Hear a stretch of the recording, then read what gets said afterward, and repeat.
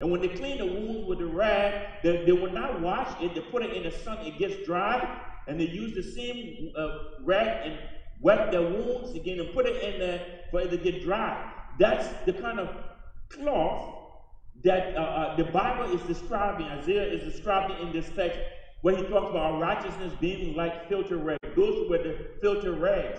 So as hard as we tried in our own effort to gain God's salvation, we have never been able to do that. So anybody who is depending on his own efforts and strength to make it into heaven, that person has just told himself a lie. Because we cannot do it on our own and in our own strength.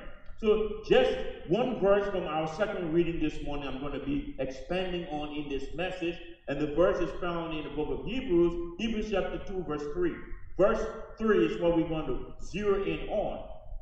It reads, how shall we escape if we ignore so great a salvation?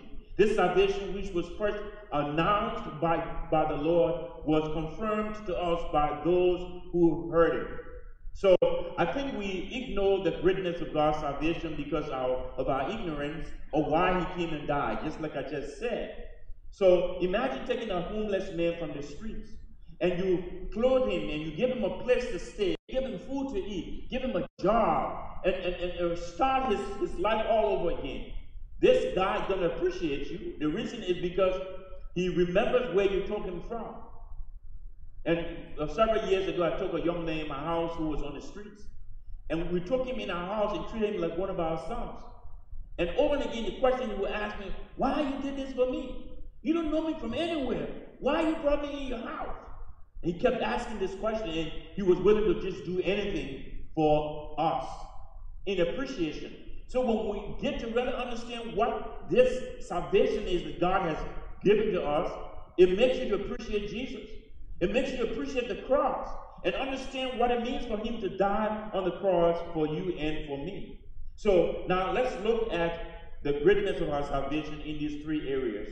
The first is the ability of salvation. Let's look at the ability of salvation. Hebrews 12 verse 3 again, I'm reading this text. How shall we escape if we ignore so great a salvation? This salvation, which was first announced by the Lord, was confirmed to us by those who heard him.